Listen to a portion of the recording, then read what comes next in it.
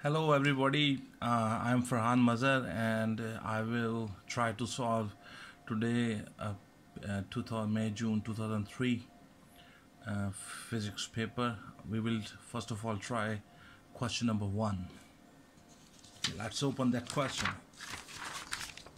Okay, so here we have the question. Figure 1.1 shows the speed time graph for the first 125 seconds of the journey of a lorry. During the motion shown, describe what happens to the speed of the lorry.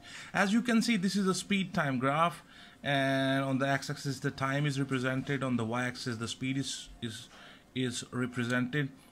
The question is, during the motion, describe what happens to the speed of the lorry. As you can see, that the speed of the lorry is gradually increasing. First of all, the increase is uniform, and then the increase is non-uniform, and at the time approximately 60 seconds, after the 60 second till 120 second, the speed becomes constant. So there are three kinds of there are three things that are happening with the speed. The speed increased uniformly from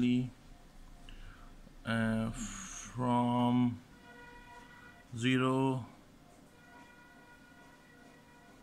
till 25 second, then it increased non-uniformly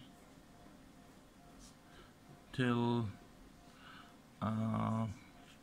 60 second, and then speed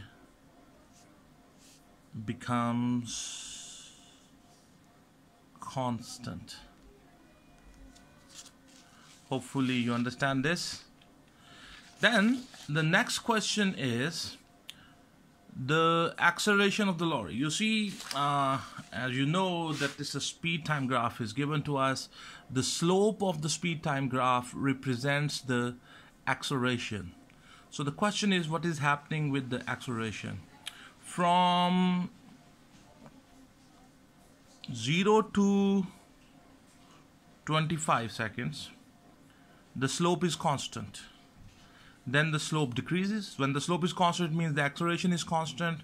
Then the slope starts decreasing, and then the slope becomes flat. Slope becomes 0. So during this portion, the acceleration is constant.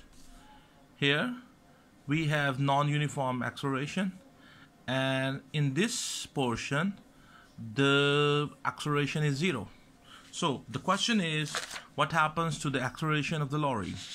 So the acceleration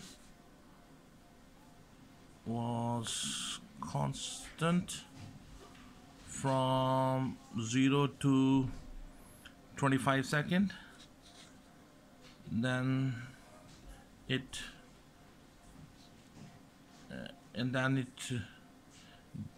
decreases this and becomes 0